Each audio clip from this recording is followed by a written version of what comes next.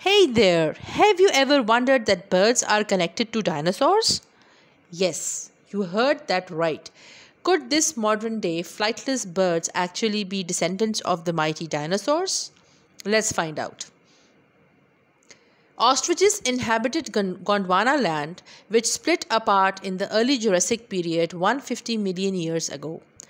Therefore, the humble ostrich took about 150 million odd years to evolve from the dinosaurs.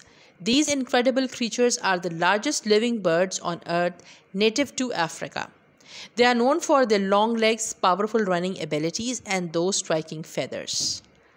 Ostriches are not considered dinosaurs themselves. In fact, they belong to a group called theropods, which included some of the most fearsome dinosaurs like the Trainasaurus rex and velociraptors.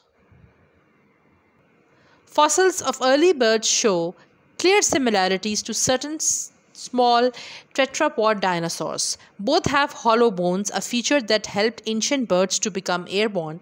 Ostriches can't fly like their ancestors. They do have feathers, which shows another link to their dinosaur heritage. Feathers likely first evolved for insulation and display purposes in dinosaurs before they were adapted for flight by early birds. Therefore, these majestic birds we see today are indeed connected to the incredible world of dinosaurs. It is a power of evolution and adaptation that allowed these ancient creatures to transform into fascinating birds we share our planet with today. So if you found this video fascinating as I did, be sure to give this video a thumbs up and subscribe to our channel for more content.